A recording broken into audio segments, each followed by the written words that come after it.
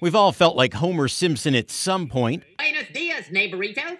The handle's Flanders, but my friends call me Ned.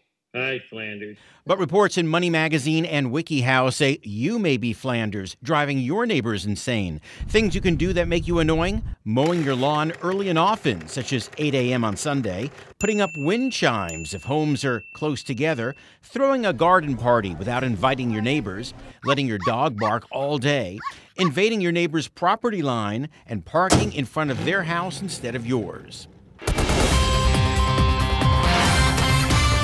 And from the Doesn't That Stink file, the most annoying thing you can do: being an eyesore. If you keep your trash cans on the curb and leave projects half finished, your neighbors will say, "Doesn't that stink?" You'll be the one they wish would move away.